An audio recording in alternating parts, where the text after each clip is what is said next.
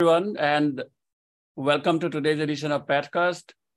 Today is Tuesday, June 27th, 2023. I am Rifat Manan in California, and I am remotely joined by my good friend Emilio Madrigal, who is in Boston.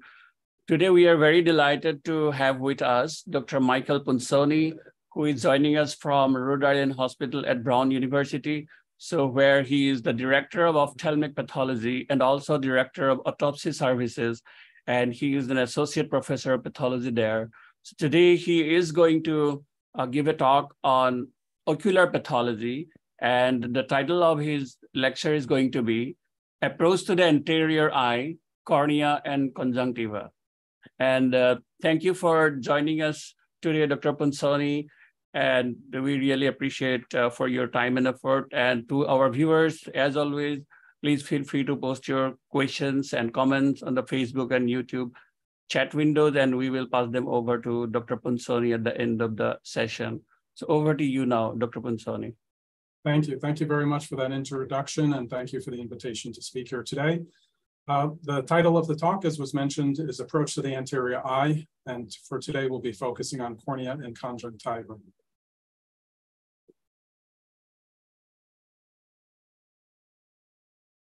So we'll begin with a brief anatomic review of the anterior compartment structures. We'll move on to a histologic evaluation of some of the most common disease processes that I see in my practice, and then a discussion of corneal degenerations and some interesting dystrophies. I've peppered the teaching cases throughout the presentation, so I will complement some of the textbook cases with some of my own teaching cases. And then at the end, I'll summarize some of the take-home points. So let's begin with our anatomic review. Here we have a bivalved globe, and we can see that the globe is divided into anterior and posterior chambers, collectively the anterior segment, and posteriorly the much larger vitreous cavity, which comprises the posterior segment. If we look at the right-hand image, we can see that the anterior chamber is bordered anteriorly by the cornea and posteriorly by the anterior surface of the circular lens, and the iris. The posterior chamber is bordered anteriorly by the iris pigmented epithelium, this dark pigmented epithelium here, laterally by the ciliary processes and ciliary epithelium, as well as posteriorly by the vitreous chamber. The anterior and posterior chambers are filled with aqueous humor, which is secreted by the ciliary epithelium on the ciliary processes. This fluid circulates and moves forward into the anterior chamber, ultimately draining through the trabecular meshwork in the angles of the eye. Here we have a histologic representation of a similar view in H&E section showing the large posterior vitreous chamber in the back, the anterior and posterior chambers in the front. The aqueous fluid, as we mentioned, from the posterior chamber will drain into the anterior chamber out through the trabecular meshwork. And here we see anteriorly the cornea. The cornea forms the anterior portion of the outer structure of the eye and has two main functions. First, to protect the inner contents of the eye, and second, to provide about 2/3 of the eye's refractive power. Here at the superficial layer, this is the outside world. We're moving into the superficial layer of the cornea. This is the epithelium. It's a squamous epithelial layer, which sits on an epithelial basement membrane. This is a PAS positive basement membrane. And then we have Bowman's membrane or Bowman's layer, which is a fibrous meshwork. Then we have the bulk of the cornea, which is made up of a stroma. It's about 90% of the corneal thickness, dense connective tissue. And then Descemet's membrane, as we move inwards into the cornea, we have Descemet's membrane, which sits on the single layer of endothelial cells that lines the posterior cornea. The epithelium and endothelium both play important roles in maintaining corneal transparency. First, the normal cornea is avascular, no blood vessels, and it lacks any lymphatic drainage. But it is well innervated with axons that originate from the trigeminal nerve and penetrate throughout the corneal stroma. As the cornea has no blood supply of its own, it gets oxygen only from tears and directly from the surrounding air.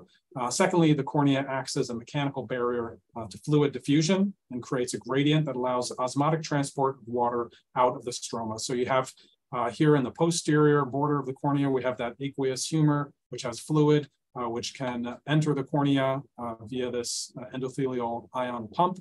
The fluid is osmotically moved out of the cornea to keep it in a semi-dehydrated state to allow for visual acuity.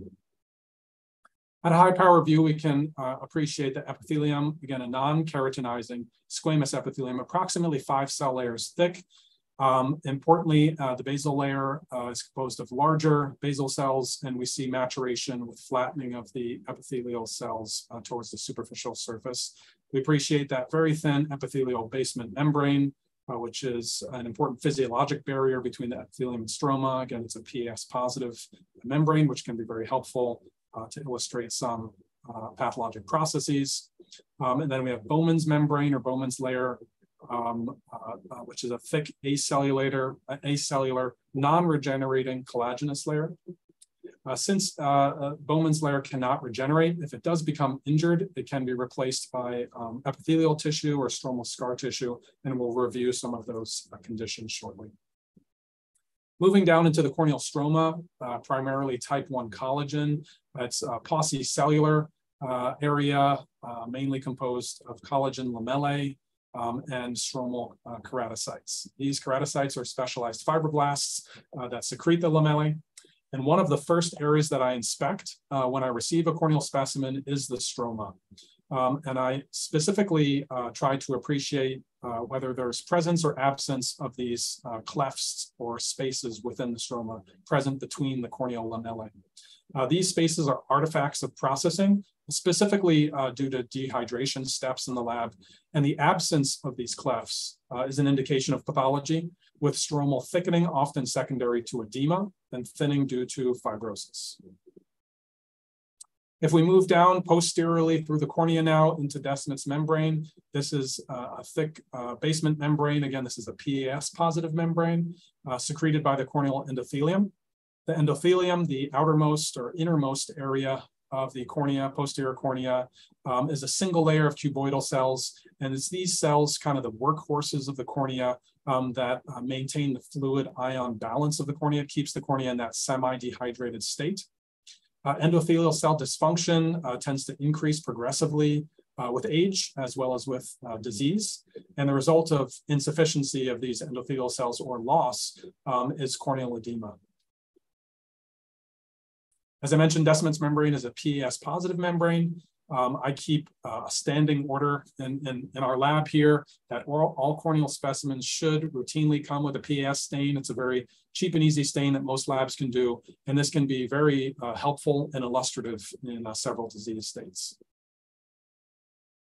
Now, there are, of course, a multitude of corneal diseases that we could discuss today, but I want to focus our discussion on the most common diseases present in the US, as well as what I see in my practice here. So looking at a large retrospective review, we can stratify the incidence of some of these major corneal diseases, and we'll cover many of these today, including inflammatory diseases like keratitis and ulceration, perforation, dystrophies and degeneration. We'll touch on most of these today, corneal grafts and infectious diseases due to microorganisms. So the cornea primarily acts as a barrier as well as allowing for visual acuity. That anterior surface of the cornea is an interface between the eye and the external environment. As I mentioned, several important protective mechanisms, including the corneal epithelium. There's mucus secreted by the conjunctival goblet cells that we'll touch on later. Those can trap microorganisms, as well as tear production that can wash away those organisms. Infection can develop when that barrier is compromised. We see this in several important conditions.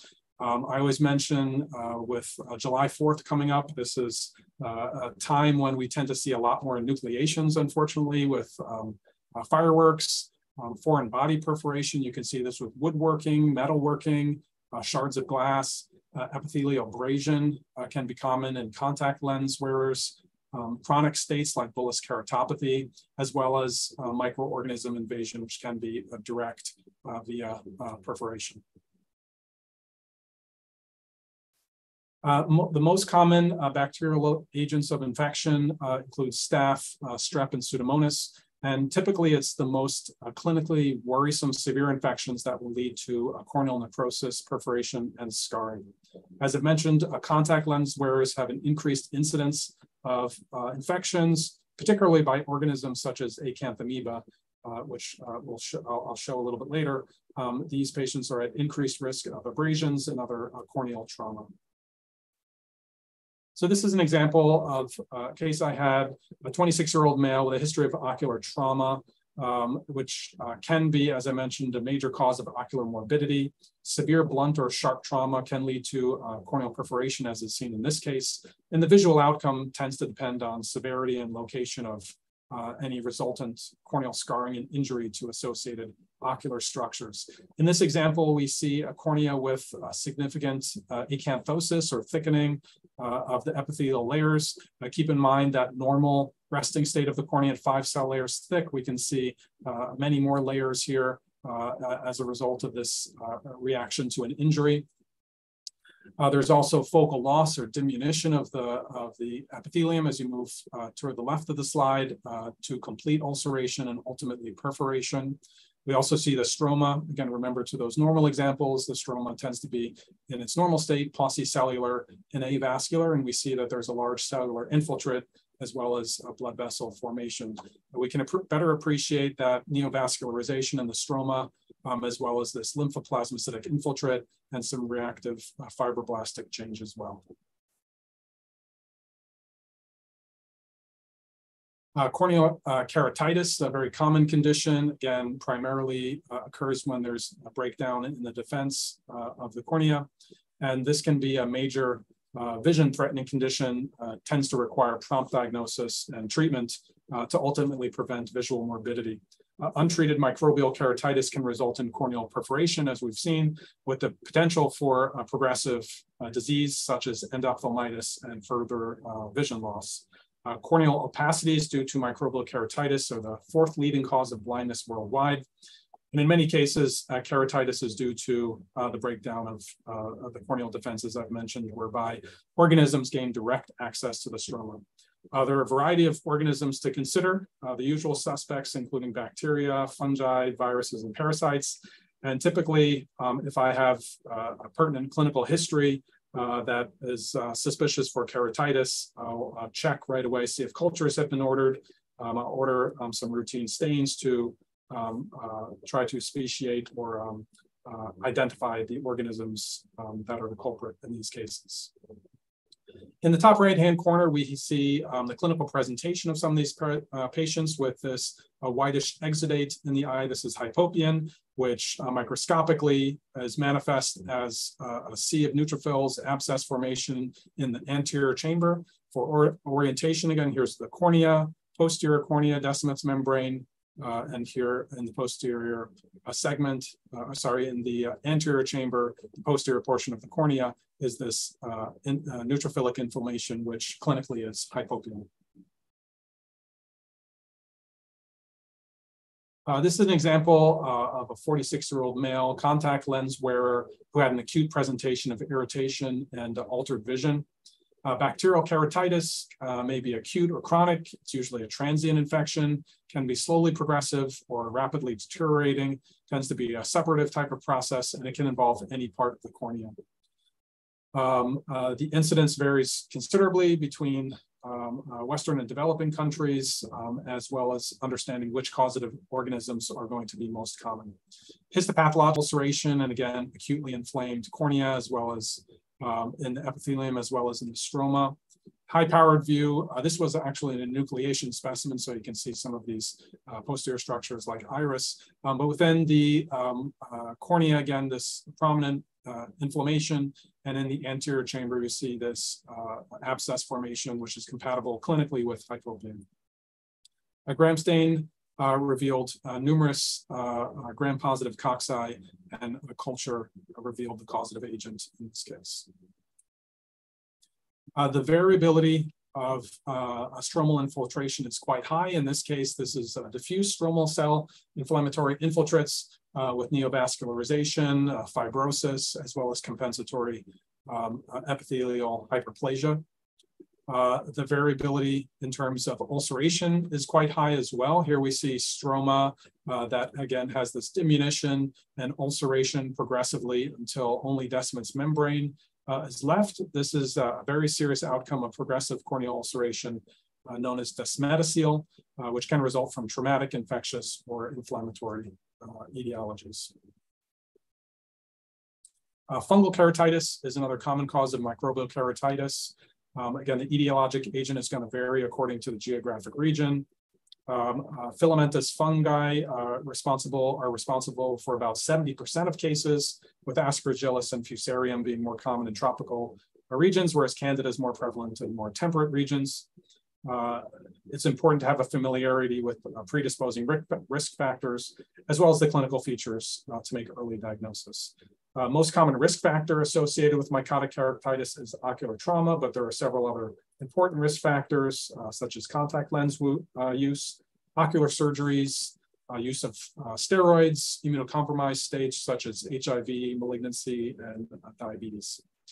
This particular case was a 63-year-old male who presented with severe eye pain, and we can see in the histologic images. Again, this is it was an enucleation specimen, so we're seeing some additional structures here in addition to the cornea.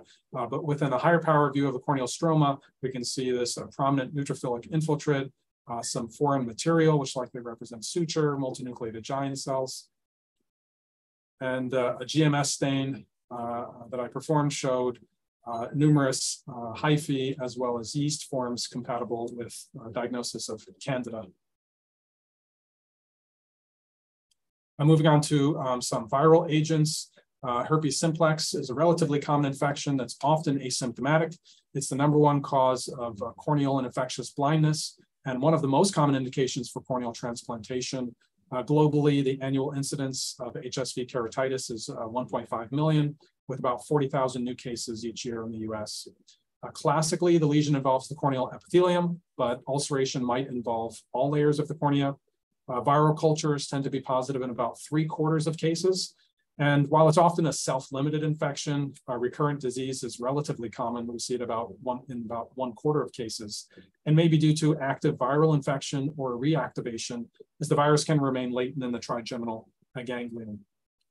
Importantly, the most significant risk factor for HSV keratitis is a past history of ocular keratitis, HSV keratitis. So again, clinical history is very, very important. Compensatory epithelial hyperplasia is common in these cases, though it's relatively nonspecific. The epithelium can become markedly thickened, usually over areas where you see stromal loss. There tends to be fibrosis and loss of those artifactual clefts that we touched on earlier, but Bowman's layer can be preserved. With chronic herpetic stromal keratitis, the stroma tends to become again, markedly thinned and scarred. There can be chronic inflammation. Usually Bowman's layer is lost, and a Descemet's membrane becomes highly ectatic. If you examine the posterior corneal stroma and find granulomatous changes, as well as histiocyte inflammation, you should have a pretty low threshold for consideration of herpes. This is not the only condition that can do it, but you should really check the clinical history and speak to your colleagues about the potential for herpes infection. Acanthamoeba keratitis, as I've mentioned, is closely linked to the use of soft contact lenses, particularly those who use contaminated lens solution or swim in a pool with contaminated water while wearing contacts. Often presents as a painful keratitis, and though it's known to respond to medical treatment, depending on the severity of the infection, corneal transplantation may be needed. The inflammation can be highly variable. And organisms, while they can be seen on routine H&E, they can be quite difficult to find.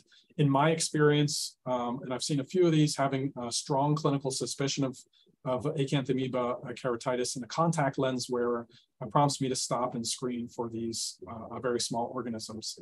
They tend to look like enlarged cells with foamy to clear cytoplasm, and the nuclei typically have very prominent nucleoli, which can help make them stand out a little bit from the background. I often find PS to be helpful as well, though they can be seen on routine H&E. In starting to develop an approach to ocular pathology, I feel it's very important to have, in addition to a knowledge of basic ocular anatomy, at least a working understanding of the various surgical approaches taken by our ophthalmology colleagues. In other words, what are the potential ocular specimens that you may receive and for what indication? Corneal grafting is a good example of when this knowledge comes into play. In cases where the entire cornea is transplanted in a procedure known as penetrating keratoplasty, we receive full thickness corneal specimens. However, you may also receive a partial thickness transplant that includes a subset of these corneal layers, such as posterior corneal stromal specimens or solely endothelial layer specimens. Any corneal disorder that causes significant visual impairment may ultimately be an indication for corneal grafting. That's really a clinical decision. However, the prognosis does vary greatly. The risk of rejection is higher in certain settings. For example, if the cornea is heavily vascularized, if it's markedly inflamed or perforated, which we've seen in a few of our examples of severe keratitis. In uncomplicated or low-risk primary grafts, the survival rate with local immunosuppression has been reported to be quite high, almost 95%. At 5 years due to what's known as the immune privileged status of the cornea. This is caused by several factors, two of which I mentioned earlier, including a lack of corneal vascularity. Therefore, there's no delivery of any immune agents to the cornea and an absence of corneal lymphatics, so no drainage out of the area.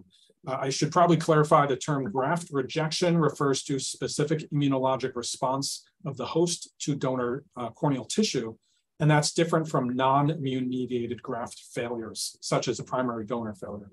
Primary donor graft failures are usually due to corneal edema, which is secondary to inherent deficiencies in the corneal graft, surgical trauma, or potentially improperly stored tissue.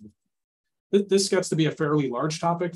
So for the purposes of today's talk, we'll focus primarily on the main histologic and diagnostic features of graft failure, including corneal edema, which is something we've already touched on. It's important to keep in mind that corneal edema is very commonly identified in graft failure and is most often caused by endothelial damage or disease. Prior intraocular surgery, including removal of a lens, intraocular lens placement, or loss of a previous graft are often indications for leading to graft failure. There are several primary endothelial diseases, such as Fuchs endothelial dystrophy, which we'll discuss a little bit later, but there are others, including congenital hereditary endothelia and posterior polymorphous dystrophy. And one of the primary features of graft failure is corneal edema, and this is exemplified best by bullous keratopathy, where we see, if we look at the posterior cornea and look at Descemet's membrane, we see marked loss of endothelial cells. We'll see decreased areas of stromal clefting, separation of the corneal epithelium from Bowman's membrane, which leads to the formation of bullae. When the fluid from that aqueous humor no longer can be transported, pumped out by those endothelial cells, you get resultant corneal edema in the stroma. As the fluid progresses and moves anteriorly or superficially, it can move into the epithelium, which results in what's known as hydropic epithelial change. These basal corneal epithelial cells can become quite distended in those cases. Descemet's membrane in graft failure tends to be pretty regular in contour. It's not thickened, as we do see in some primary endothelial diseases, and there is a marked loss of endothelial cells, and you can contrast that with a normal example of a cornea, and here you see those endothelial cells in the normal state, and marked loss in examples of graft failure. Some of these features, such as stromal edema, loss of clefting, loss of endothelial cells may seem subtle, and it's true they can be difficult to recognize on all biopsies, depending on the procedure performed and the inherent disease in the cornea. But generally, what I find is putting together the relevant history as well as some simple stains like PAS can improve the changes that we make in accurate diagnosis, as in cases of graft failure. This is an example that I thought well demonstrated this point about bullous keratopathy. This is an 80-year-old male who presented with a blind and painful right eye. The cornea showed these very nice bullous formation, hydropic epithelial changes, stromal edema, and really marked loss of those artifactual clefts we've talked about, as well as mild endothelial cell dropout. Another important pathologic finding that can be present in several corneal diseases, including infectious keratitis, graft failure, some corneal dystrophies, and conditions that lead to chronic epithelial edema, including glaucoma, is formation of corneal pannus. A corneal pannus is defined as being a flat superficial scar in the anterior cornea. There are two main types, inflammatory pannus and degenerative pannus. Both of these are a layer of connective tissue that's interposed between the epithelium and an intact Bowman's membrane. On the left-hand side, we see an example of degenerative pannus. This is usually a result of chronic edema with bullous keratopathy. It does not necessarily grow in from the limbus. Stromal fibroblasts migrate into the space in between the detached epithelium and Bowman's membrane and secrete and synthesize collagen. By way of contrast, on the right-hand side, we see the inflammatory pannus, which is subepithelial ingrowth of inflamed fibrovascular tissue from the limbus, which typically will destroy Bowman's membrane. Classically, this is described as syphilitic trachoma, but we also see it more commonly these days in many of the conditions I've described so far.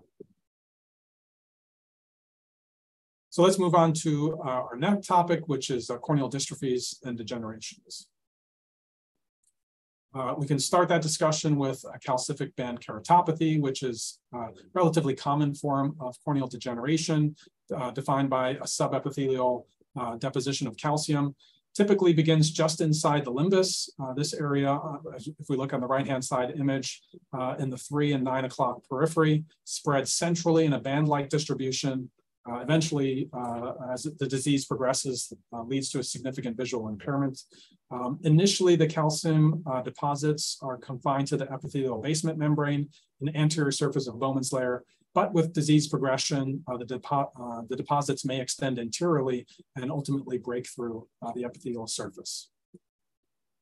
There are several important causes, not the least of which is idiopathic, but you can see also chronic ocular disease cases like uveitis, having calcific band keratopathy, settings of a chemical exposure like secondary to mercury, hypercalcemic states, some hereditary disorders, as well as some systemic diseases.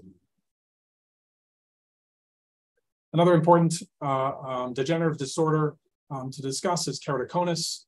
Onset is typically in the teenage years. Incidence is, again, relatively common, about 1 in 2,000. Most cases are sporadic in nature, but less commonly, about 10% of time, you can see some familial cases as well.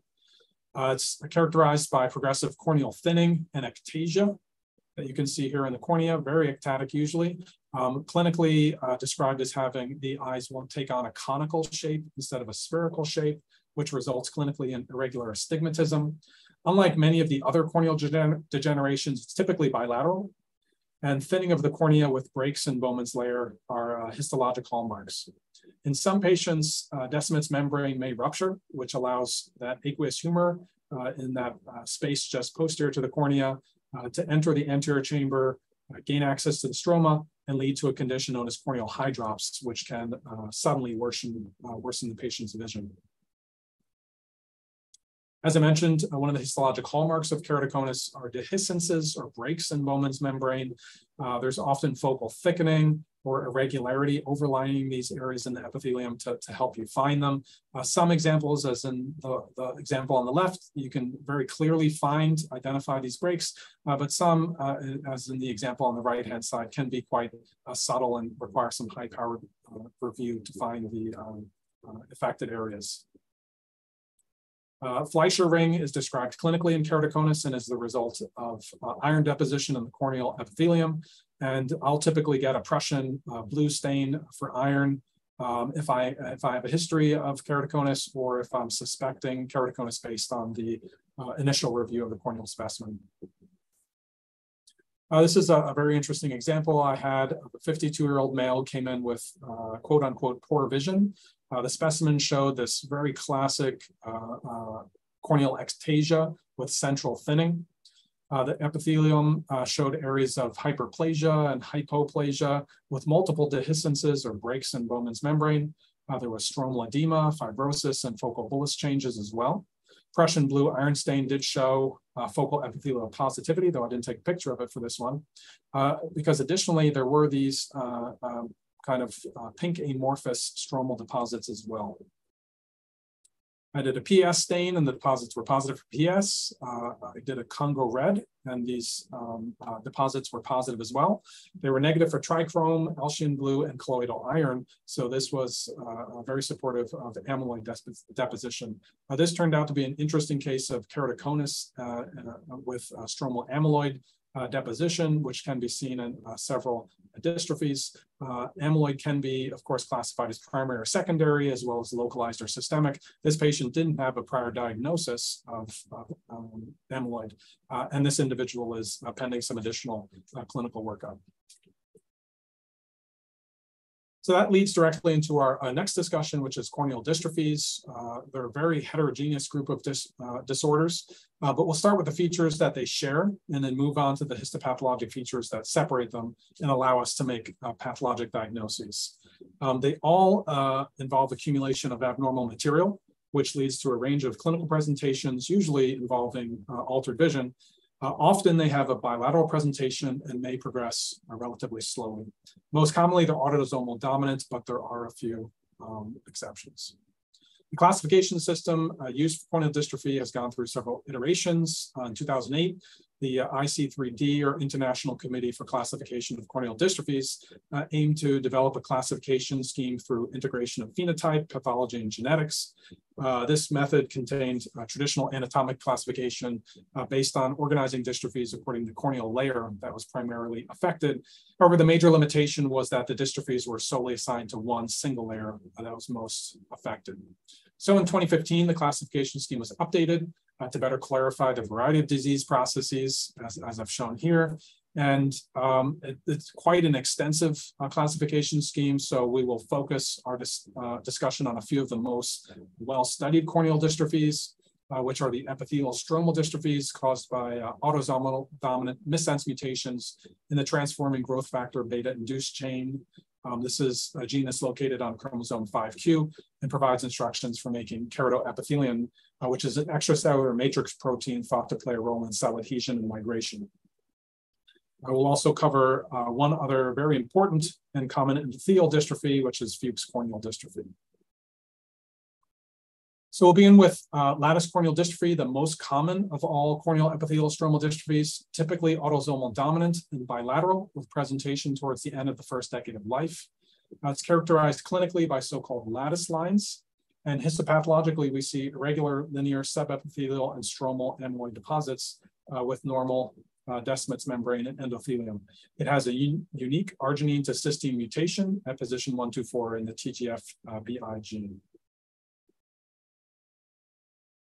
An H&E stain of the cornea in one of these cases typically will show, if not at low power, at high power, these pink amorphous deposits present in the stroma, which show apple-green birefringence, and when performed with thioflavin T immunofluorescence, which is what I typically use, they light up very nicely.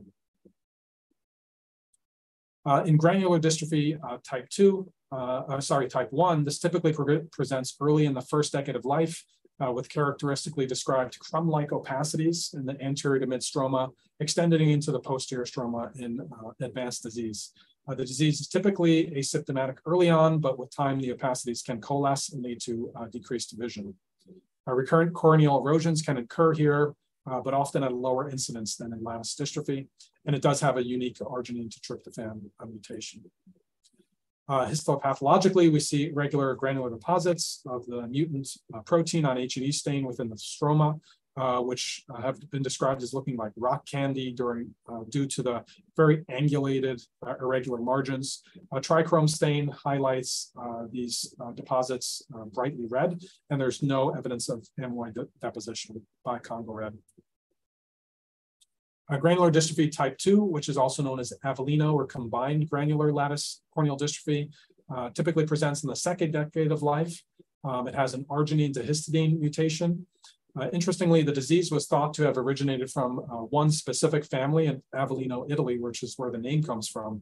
But now we know that many of these cases have been more recently reported in patients from several other countries, the highest prevalence being in East Asia. Histopathologically, the cornea has stromal deposits, which highlight which are highlighted by Mason's trichrome, indicating the presence of hyaline material. In addition on Congo red staining, they demonstrate these amorphous eosinophilic deposits, which show apple green birefringence on polarization, indicating the presence of M white. This was an example I have of a 33-year-old female with progressive visual impairments in childhood. Again, I saw regular amorphous deposits on H&E, which by trichrome stained brightly red. I did a Congo red stain, which revealed the deposits to be positive and were birefringent on polarization. And after a thioflavin T, again, immunofluorescence, again, stained very brightly, indicating the presence of the M white. I put together this table. I find it to be useful to organize these cases in terms of their clinical features, mutation, and histology. As I mentioned, there are several areas of overlap, but this kind of helps me organize my approach in making these diagnoses. We'll move on to the one endothelial dystrophy we'll talk about, Fuchs' corneal dystrophy, characterized by abnormalities of the corneal endothelium and Descemet's membrane. The clinical symptoms are due to derangement of the fluid transport system by the corneal endothelium, which leads to edema of the corneal stroma and reduced clarity of the cornea and impairs visual acuity. Fuchs is overall very common. I get these specimens quite often. It's one of the most prevalent corneal dystrophies in the US, where it affects about 4% of the population over the age of 40 and is a very common indication for corneal transplants. Fuchs tends to be a bilateral, slowly progressive corneal disorder of aging, generally presents clinically during the 5th or 6th decade of life. Here, Descemet's membrane becomes thickened with accumulation of numerous flat anvil-shaped excrescences known as guttae, and corneal endothelial cells can become reduced in number, which leads to, again, progressive stromal edema and worsening blurry vision. Eventually, the fluid can move into the epithelium and result in worse visual impairment, including formation of bullae. By contrast, guttae tend to be more confluent and more centrally located than what we see in guttae of aging, which characteristically involves the peripheral cornea. There are many examples I could have shown. As I said, this is quite a common specimen that we receive. This is one I chose, a 72-year-old female, which was a good example of Descemet's specimen from an automated stripping ophthalmologic procedure, where we typically receive fragments of membranous tissue. This patient, again, presented with poor vision. An H&E stain showed several of these anvil-shaped excrescences, which are the guttae.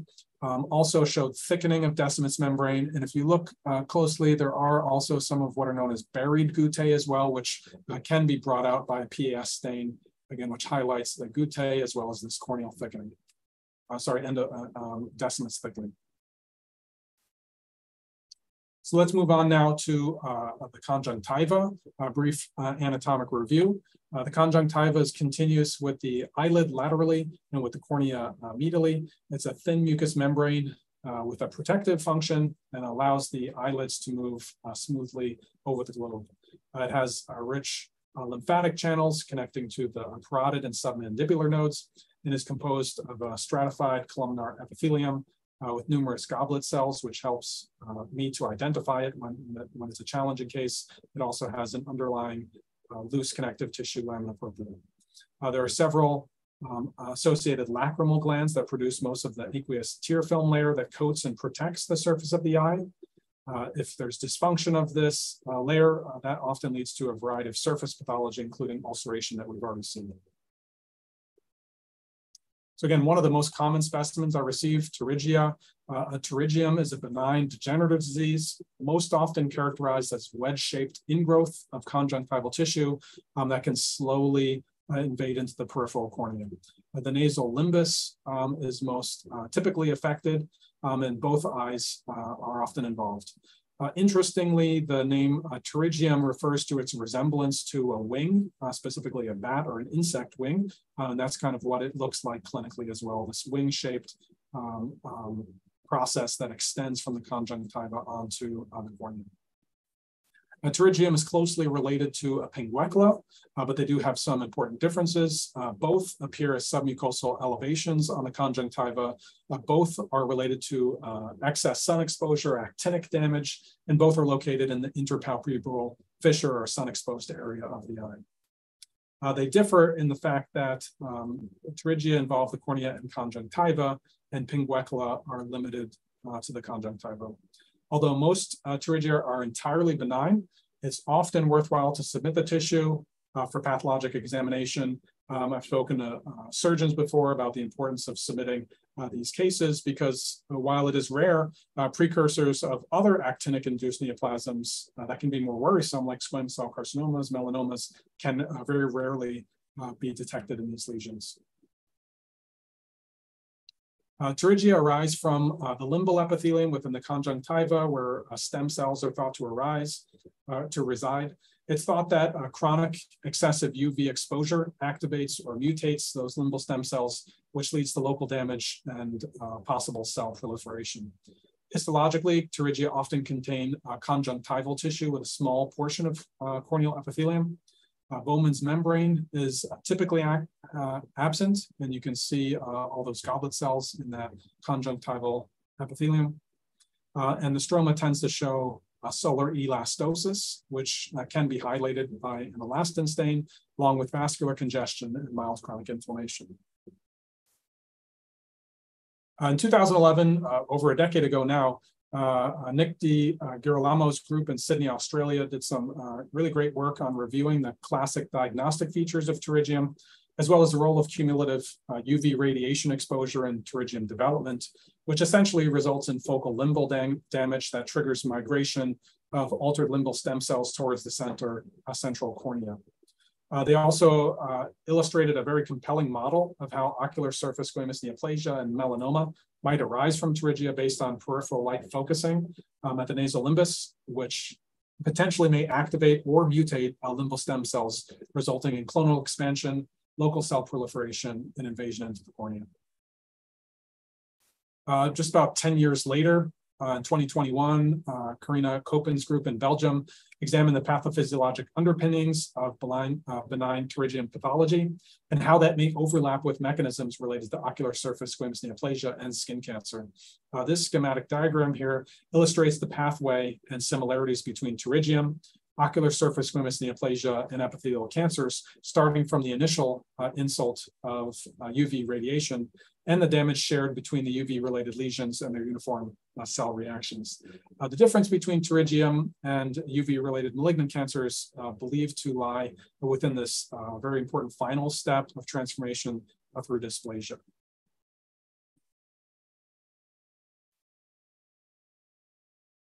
We'll move on to another important topic, ocular surface squamous neoplasia.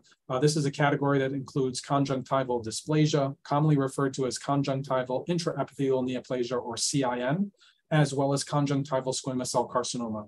Squamous cell lesions of the conjunctiva tend to occur secondary to excessive sun exposure in the conjunctiva, again near the limbus, that region where stem cells are known to reside. The clinical image at the top shows this area of thickened conjunctiva with a gelatinous appearance and has these prominent feeder vessels to the lesion. In the microscopic image to the left, we see CIN with a moderate dysplasia, including poor cellular maturation, a disordered arrangement of cells, as well as several mitotic figures. Importantly, there's still an amount of surface differentiation and maturation. In the example on the right, we see full thickness replacement of the normal epithelial layer, where the epithelium has been totally replaced by atypical squamous cells, consistent with a diagnosis of carcinoma in situ, as well as a sharp transition compared to the segment of normal limbal epithelium on the right, indicated by the arrow. And importantly here, the epithelial basement membrane is intact. Here's a case I had, 37-year-old male with conjunctival biopsy that showed this focal area of thickened epithelium with a cellular disorganization.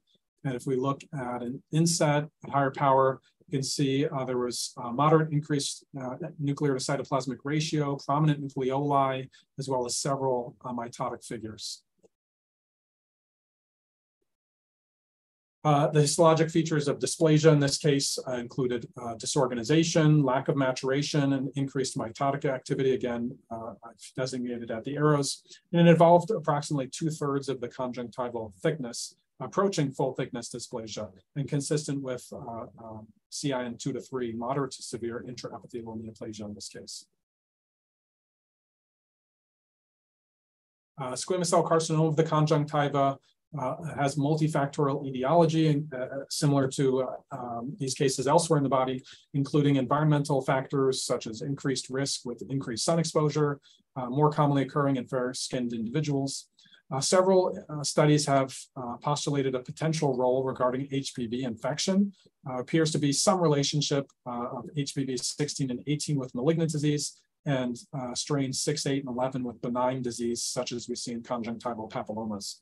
In areas with high HIV infection rates, there also appears to be a relationship with increased risk for ocular surface squamous neoplasia. In the top image, we see a limbal tumor that appears whitish or leukoplakic, indicating keratin production. There's peripheral corneal invasion, as well as prominent feeder vessels. The image just below shows a transition from benign epithelium to invasive squamous cell carcinoma on the right. Conjunctival squamous cell carcinomas do have a potential for metastatic spread, usually to regional lymph nodes. Unfortunately, the frequency of metastasis is quite low, and most cases are treated locally by wide excision. This was an interesting case. I had 50-year-old male with a history of right eye conjunctival limbal lesion that had grown, according to the history, had grown significantly over the past 1 to 2 months. So right away, this is a rapid growth, likely indicative of something aggressive. Histologically, I noticed right away a very thickened conjunctiva with marked cellular atypia, overlying keratin production correlating with that leukoplakia seen clinically, and no visible intact basement membrane, as well as a desmoplastic change indicating the diagnosis of squamous cell carcinoma. In this case, one lateral margin on the left-hand side image, this lateral margin shows this nice, very sharp transition to benign epithelium. So this margin was negative. Unfortunately, on the opposite side, the margin was positive. Moving on to our last topic, melanocytic lesions of the conjunctiva, starting with primary acquired melanosis, or PAM, also known as conjunctival melanocytic intraepithelial neoplasia, or CMIN. Approximately 3/4 of all conjunctival melanomas arise from PAM. Clinically, they often appear as patchy unilateral pigmentation of the conjunctiva, most often in middle-aged or elderly Caucasian individuals. Other forms of benign melanosis tend to be bilateral and congenital, while PAM is unilateral and acquired at older ages.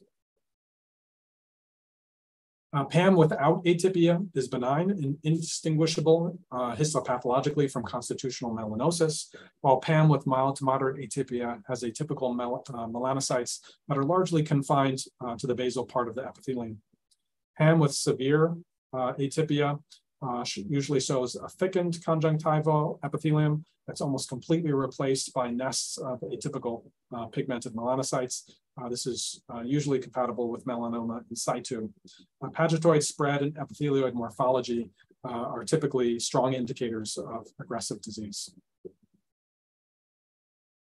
Conjunctival melanomas are relatively rare, fortunately, though the incidence is thought to be increasing. It's about 1/10 as common as uveal melanomas. Conjunctival melanoma also has a better prognosis compared to uveal melanoma of the ciliary body or choroid. And as I mentioned, most of these cases arise from PAM with atypia. These cases tend to have the best outcome, whereas de novo melanomas of the conjunctiva tend to have worse prognosis.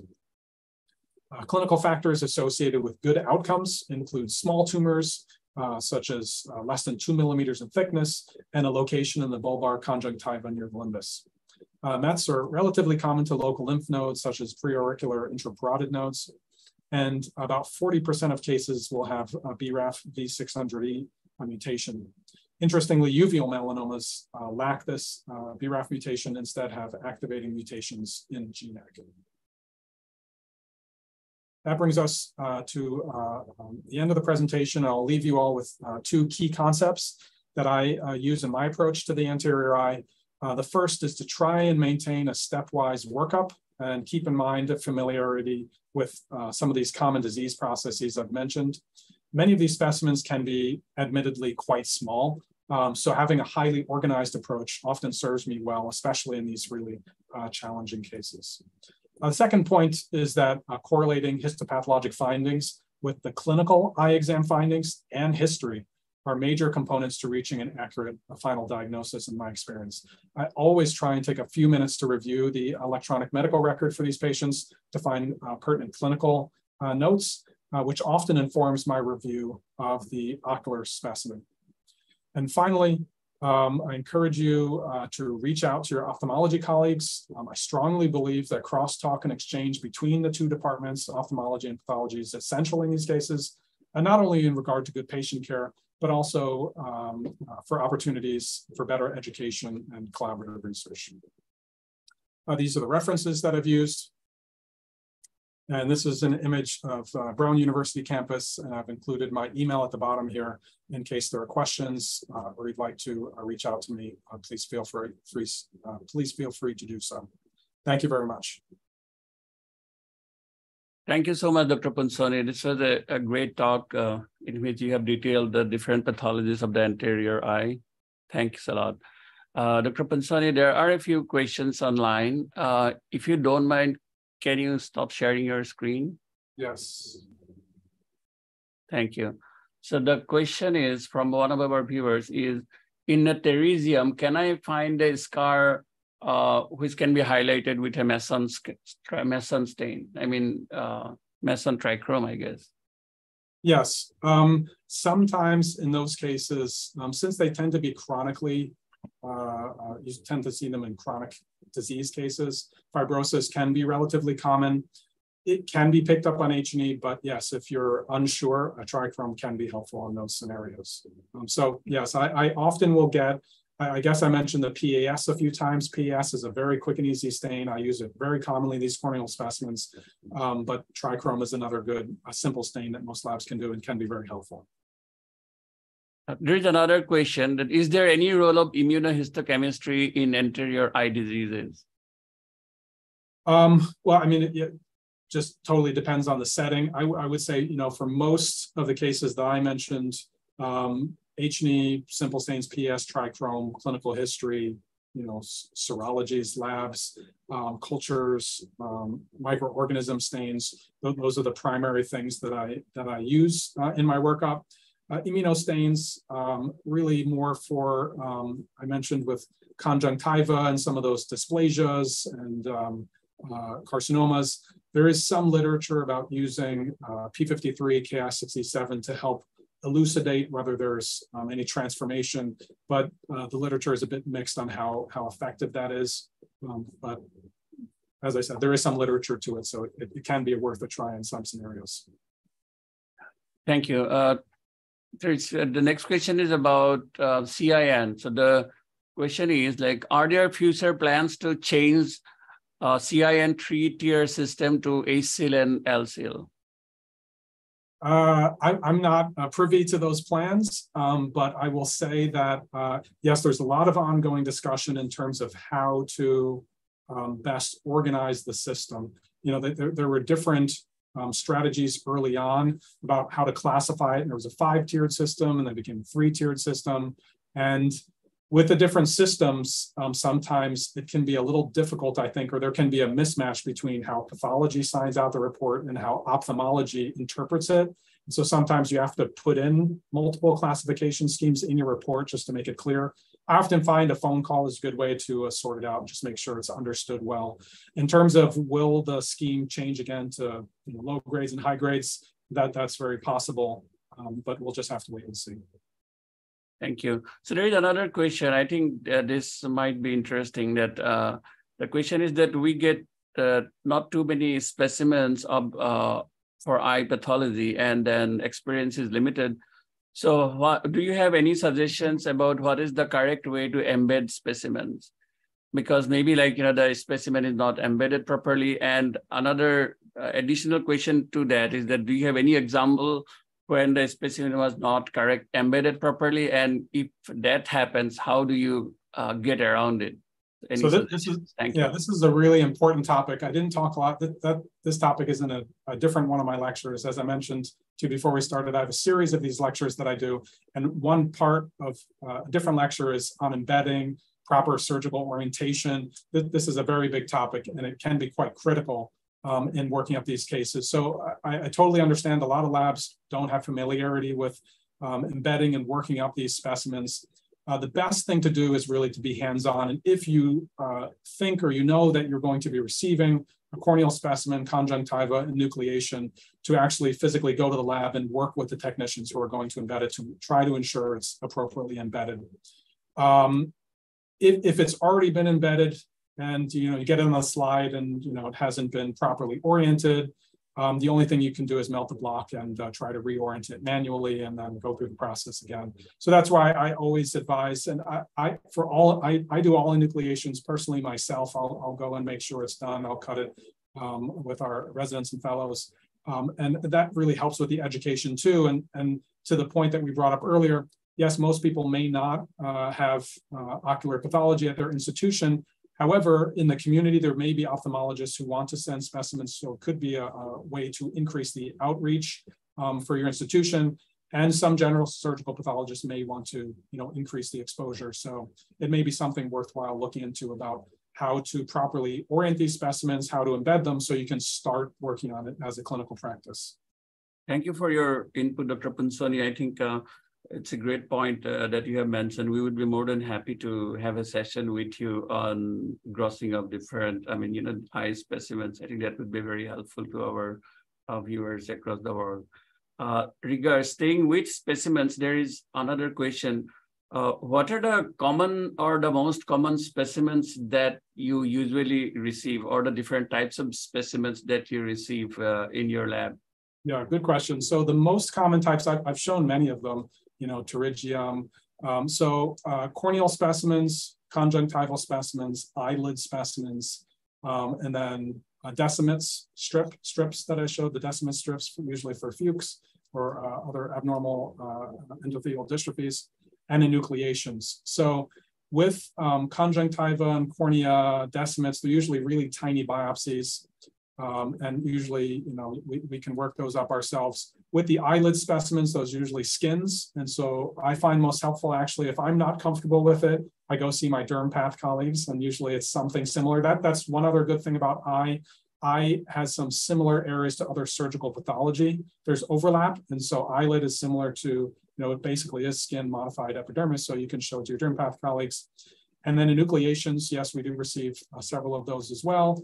And for those, there's a little bit more sometimes workup involved. But again, I would say the most critical thing really is checking the clinical history, speaking to the ophthalmologist. You would be amazed at how much in-depth knowledge they can provide. And they can really start you out ahead of the game with what is expected based on what they saw clinically. It can really help a lot. Right. Thank you so much, Dr. Punsoni. So this is another question that I think cataract surgery is very common, across the world, and usually there is intraocular lens transplant, that which is implanted. So, what are the common IOL implant related pathologies? Can you elaborate a bit? Yeah. So, it depends. They're very, very common, and so the surgery is more refined now, so I think we probably see a little bit less in terms of, secondary types of problems related directly to the surgery. But since they're so common, we still get the specimens related to, injuries or resulting pathology. So most commonly, we see sometimes with corneal damage, you'll see some of those bullous keratopathies. You'll see some posterior corneal damage with loss of endothelium.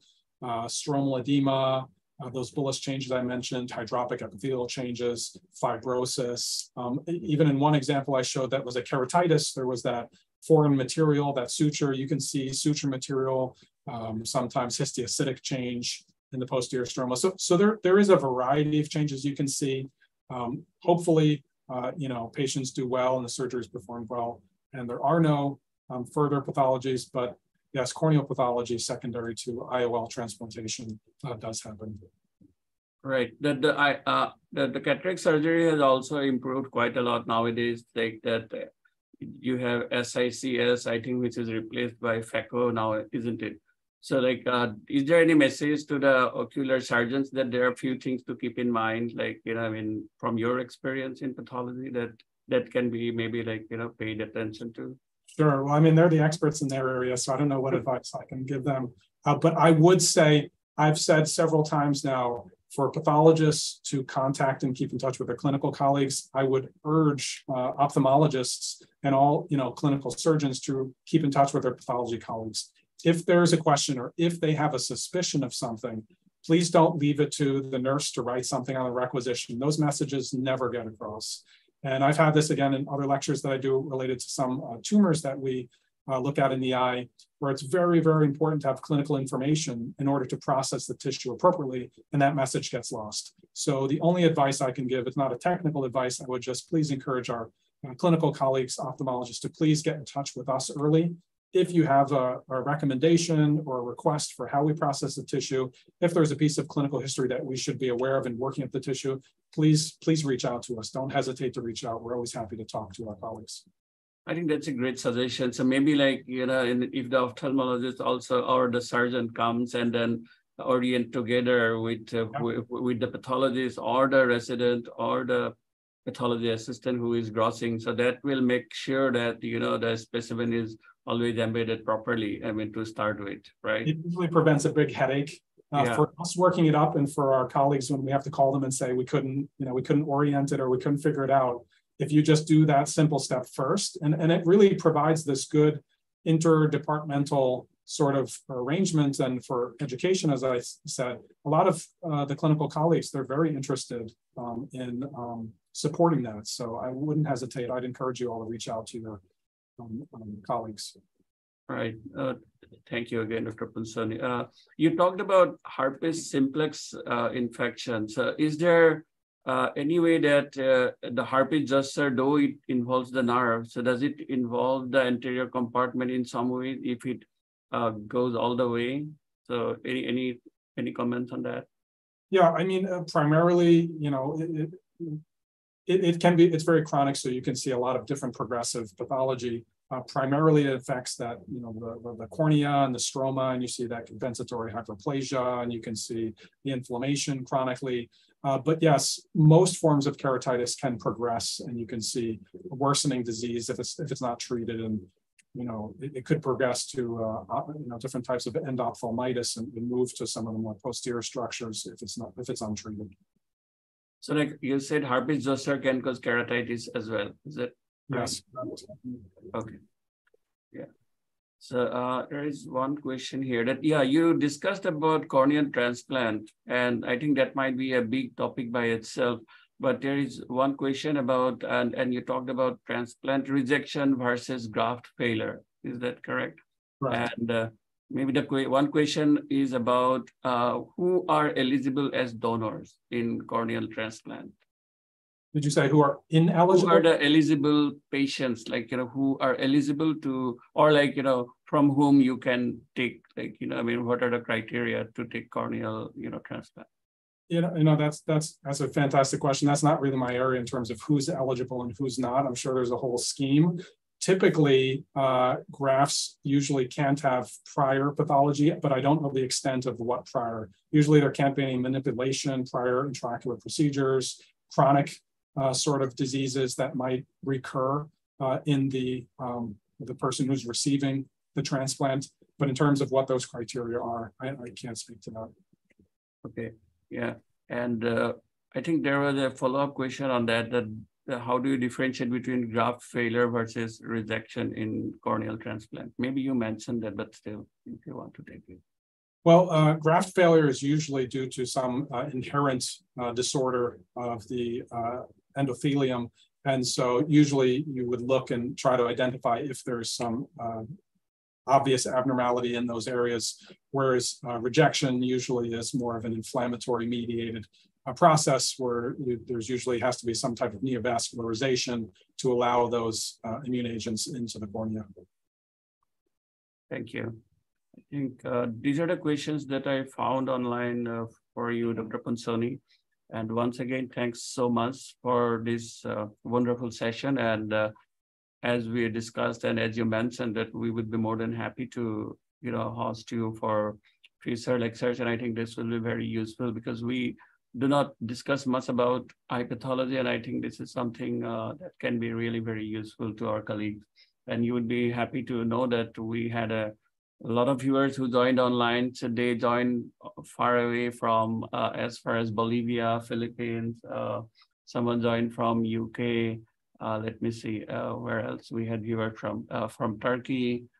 Then yeah, thanks to our viewers for joining us. And if you like our lectures, don't forget to follow us on YouTube or subscribe our YouTube channel, that is Pathcast. And we also have a Facebook page you can follow, that is Pathcast. And we have started an Instagram channel as well. So with the same name, Pathcast 2016. So please follow so that you can stay updated with all the upcoming lectures. And our next lecture is a liver pathology lecture. We will, that is on July 13th. And our speaker will be Dr. Maria Isabel Field, who is a renowned liver pathologist at Mount Sinai in New York. And she's going to talk about graft-versus-host disease involving liver. So this is an important topic.